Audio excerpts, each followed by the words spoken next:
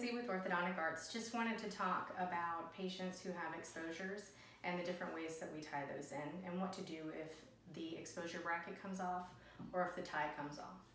So initially, after you have an exposure done, which is a tooth that's under the gum that's kind of stuck, and you have to go to the oral surgeon and they put a little button on under the gum, and then you come to our office and we tie it in and pull that tooth into place little by little. Typically the first thread that we tie is called a power thread. It's a little rubber band tie that we place from the exposure bracket down to the wire that's connected to your braces. If that little rubber band thread breaks at any point, give us a call right away and make an appointment so that we can have you come in and retie that thread as soon as possible.